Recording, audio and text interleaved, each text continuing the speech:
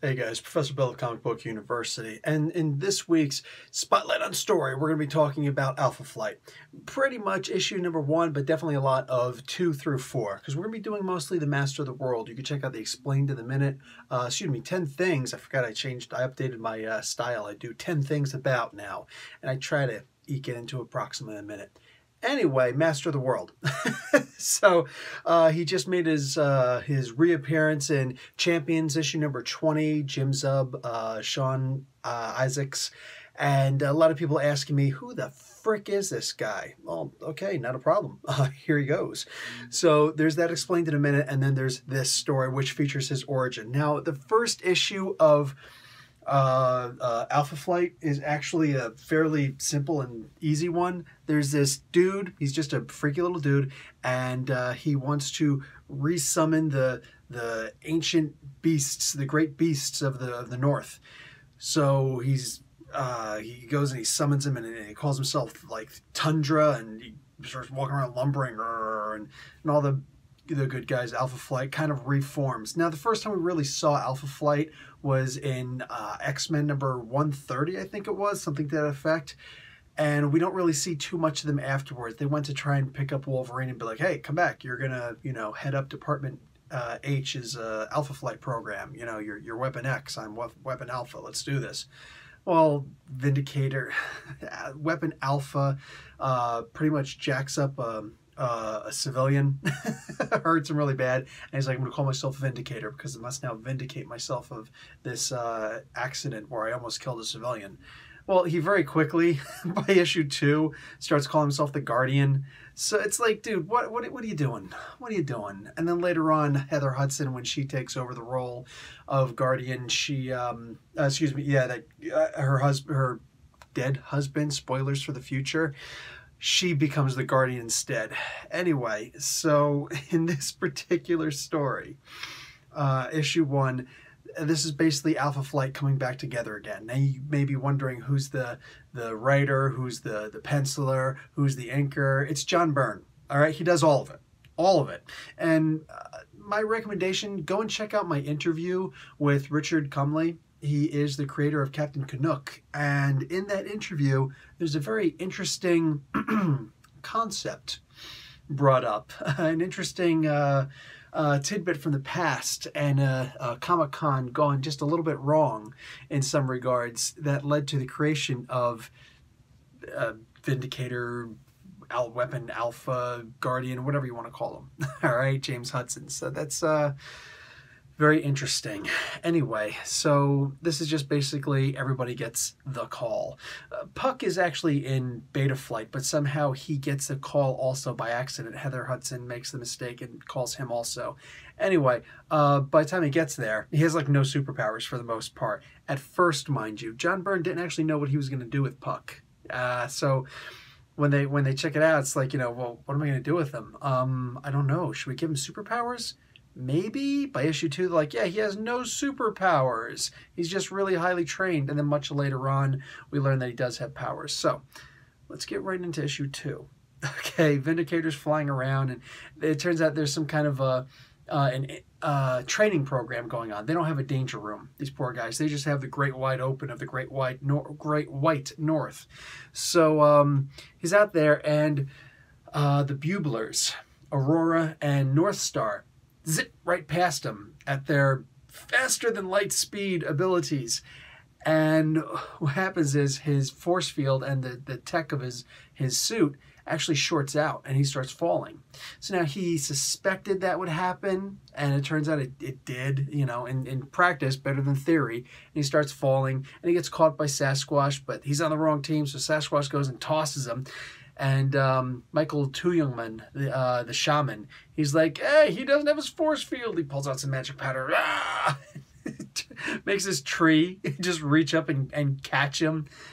And they all go and have a cute laugh about it. Walter Lankowski, Sasquatch, he's like, oh, what are you doing? And Marina jumps up and she's like, and throws some water at him. He's all wet. Puck is laughing. These two go at it with each other. Whole lot of fun, a lot of, good times. Anyway, Puck winds up getting killed. No, I'm joking, but only partially. For some reason, Marina, she starts feeling really weird. And she's like, oh, what's going on? And Puck is over there. Is like, oh, hey, we're buds. We were both in Alpha Flight. How you doing? What's going on? You all right? And she just kind of goes, don't touch me. He's like, no, it's okay. It's just me. She says, don't touch me. And these finned hands that she's got, suddenly she develops like lacerating claws and practically, it even says that, it practically disembowels Puck. This is where they first say, he doesn't have any powers. He can't regenerate like Wolverine, and he's not very durable like you, Sasquatch. Like, he's probably going to die. So, fortunately, Shaman is actually one of the best surgeons in the world. So, he comes back and he starts, he's going to help him out. In the meantime, you learn a little bit more about Marina. And I'll probably start doing all of the explained in a minutes for these guys pretty soon, probably starting with Marina, since so much of it isn't here. A lot of her origin will be revealed here in this spotlight and story I'm doing. So it turns out that Marina can swim at like 900 knots. Like it's insanity how fast she goes. Yeah, just like in no time, it's like she hit 900 knots. Like that's crazy. So within seconds, so it was easily in less than a minute. So anyway, they like nobody's able to find her. She just disappears completely. So everybody just redoubles their efforts to get Puck to a hospital. While he's there, Michael Tuyungman, Dr. Michael Tuyungman, a shaman, he says, you guys are going to go out and you're going to try and find Marina and see what's going on. And it's like, yeah. It turns out that she still got her locator on her, locator gem, so we can just tune in on that like a GPS. I don't think there actually was GPS at the time, but that's fine. That works back in 1983.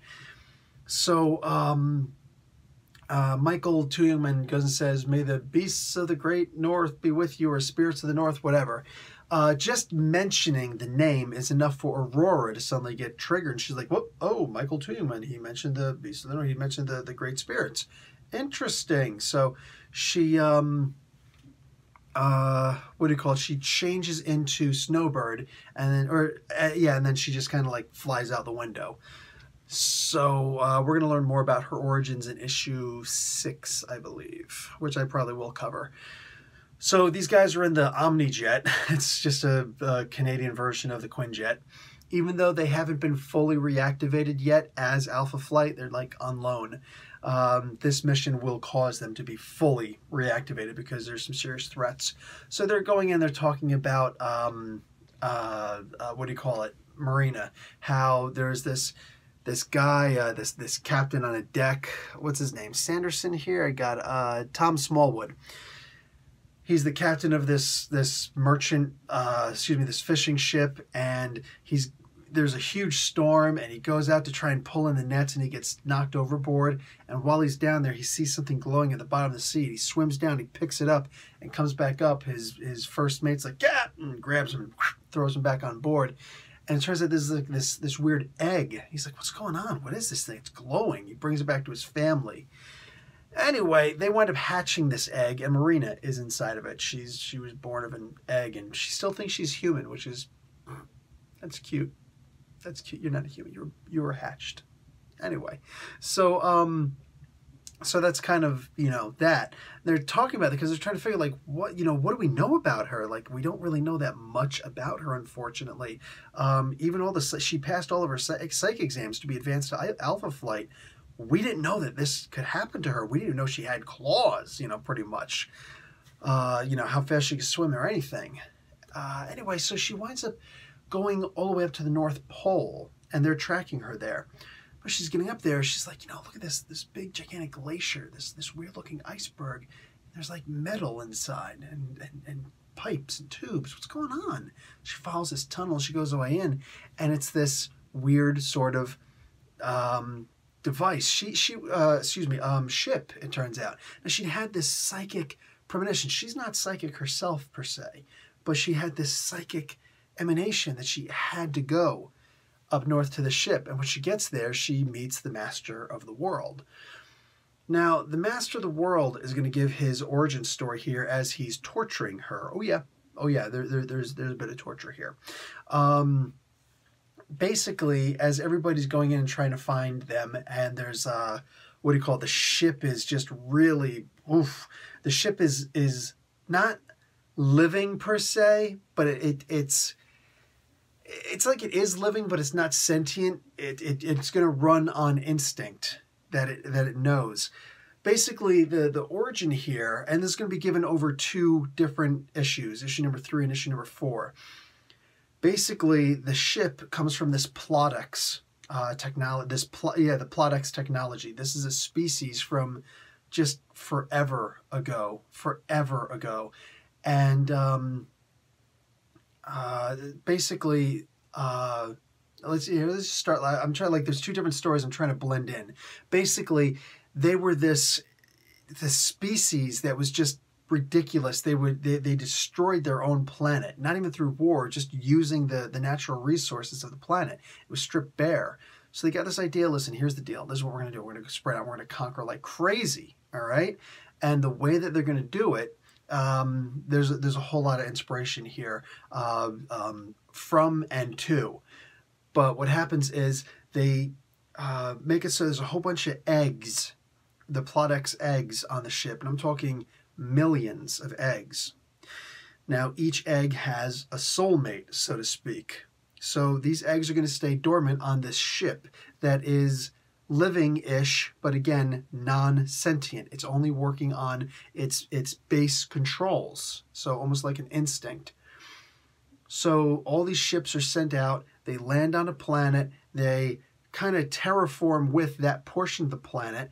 They are going to summon, they're going to put out a beacon so that all sentient creatures will want to start coming towards the ship.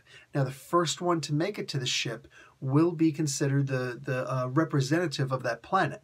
That person will be stripped down to practically molecules. Only the brain will be really left.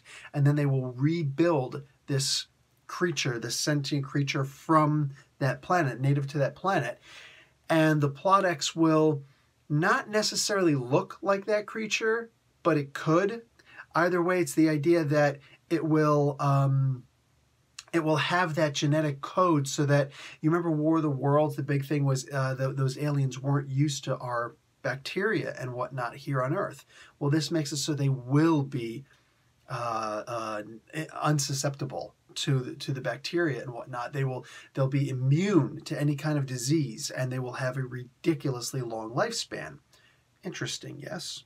So 40,000 plus years ago, this one ship landed, the one ship that was destined towards Earth with many natural resources landed on Earth. Now, human beings date to back 100,000 years ago, whatever. Something to that effect, whatever it is. But 40,000 years ago, we were still effectively cavemen.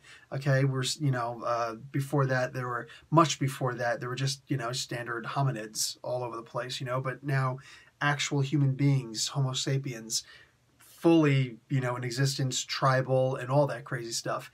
And this ship landed in the North Pole, except unlike all the other ships, rather than landed, it crashed. You see, the ship, one of the warp drives, I believe the one all the way on the left, wound up blowing, and it crashed instead. So the sentient program still took place, but it didn't work the way that it wanted to, and it landed in a very inhospitable part of the world, namely the North Pole. So when it shot out its eggs all over the place, millions of eggs, very few of them survived. In fact, we only know of one offhand that did definitely survive, and that's Marina. Yes, Marina is actually a Plodex. So she was, on the bottom of the earth, the surface of the water, the Earth's surface for so long, and finally saved. And then when the mother ripped open the egg, as soon as she touched, it's like, okay, cool, you're going to be female, whatever, and you're gonna look like the human. Bang, there you go. So, Master of the Universe. Turns out that he was actually one of those cavemen back during the times, and he was the strongest of them all. He used to give lots of food to the people and whatnot, but he was very antisocial. He would fight and even kill some of the others if they annoyed him in any way. So all of the other cavemen, they got together and they booted him. They exiled him. They weren't into killing. But exiling someone out on their own is not too different from killing them. It's just that, you know, as many times as he did almost die, Master of the World, his name was actually Ishu, he refused to die. So he lived, and he was trying to head south where he knows that it's better. And all of a sudden, he just gets this psychic signal, and he can't help it. He starts going north. And he's able to, you know, you're very rarely able to find any kind of food that far north, especially when you're walking. But all the other sentient creatures that tried to make it north, they died. So he was able to eat and survive on the sustenance of these recently dead and perfectly preserved because of the cold creatures as he's going north to what would eventually become this ship, this Plodex ship. He had no idea what was up there. So he finally gets there, and then he's freed from the control, but these tentacles come out like a good Japanese hentai movie. And he gets like sucked in, and fortunately that's the only thing that happens to him. You know, it doesn't get completely penetrated, but he does have his skin ripped off, his bones scraped and everything, and he's conscious for all of this, and he feels the pain, and he goes crazy. It took him about 30,000 years after he was reconstructed to get his mind back. Now, I'm not entirely sure. I don't think that we know what normally happens to the native life form that would originally get brought there, so they can have their DNA searched and everything to make the disease immune Plodex creatures born. But since none of the Plodex made it except for the one, and she never came out.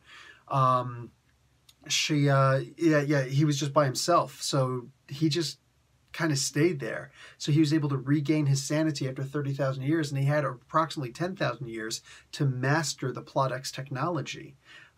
Pretty cool. So now he could, much like, you know, Mr. Sinister can control a lot of inorganics around him to do what he wants. It almost looks like something that Magneto would do, except it's just his own base that he can do this with. Well, likewise, that's what Master of the Universe can do with this Plodex ship. Now, mind you, he can't leave.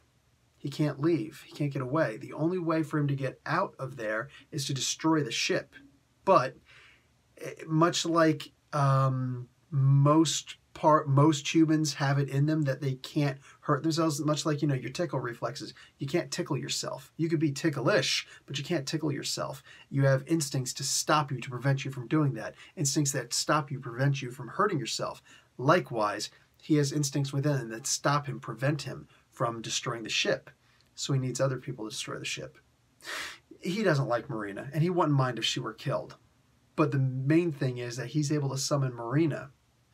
And he knew that, you know, by looking at the rest of the Earth, that the Alpha Flight would follow her. So that's exactly what he wanted. He got all these guys to come up, and they were all looking for each other, and they were all separating. He's doing all these crazy things with the ship to keep them separated. And eventually he allows them to inadvertently blow up the ship. Meanwhile, he's able to escape. So now with the ship destroyed, he's finally able to escape. And he'll come back around issue 15. 15 and 16, I think, are the main ones. And that's some crazy stuff. But then he comes back in multiple other times also where you see, you know, what do you call it? That he's an expert in fighting, and he's just ridiculously powerful, like as far as his strength and whatnot.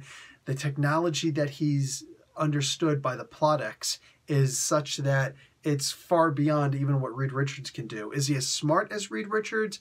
No. But he is one with this technology. He knows this technology intimately. He may not be able to, you know, recreate the wheel, so to speak. I'm sure anybody could do that. But you understand what I'm saying? It's not about him creating new technology. It's about this technology is already in his head, and he could just kind of get the pieces together to make them. So he is smart, but it's limited to this radically advanced technology that already exists. And he's made crazy things before. It's not just inorganics that he uses. He'll use organic material also. He made the Plodex wolves, which were extremely powerful. And for everything else, just go and check out the 10 things about Master of the Universe for more. So anyway, that really is the gist of all this stuff. Puck is jacked up. We'll see him again in issue 5. But for here, everybody's able to escape. Also, this ties in with, I believe, issue number 260 of the Fantastic Four, which is also written, drawn, and inked by John Byrne. That guy is a beast, and I hope he made all the money in the world for all that work that he did, and God bless him, man. John Byrne is awesome in all that regard. What do you call it? So he made it so that the Submariner and the Invisible Woman were found out a little bit about what was going on there in that Fantastic Four issue. Meanwhile, everybody else was fighting Terrax, including the Silver Surfer. Surfer actually grabs him by the beard and like throws him at one point, throws Terrax like that. It's hysterical. Anyway, so Human Torch, The Thing, and Silver Surfer versus Terrax. Great issue. But on top of that is the idea that Namor realized that some underwater barbarians, they look just like the Atlanteans, and they weren't necessarily, Lemurians, just the idea there are a lot of creatures under the sea, which is fine. That makes perfect sense to me. I mean, 70% of the Earth's surface is the ocean, and we're talking about underneath the ocean, which is so much larger.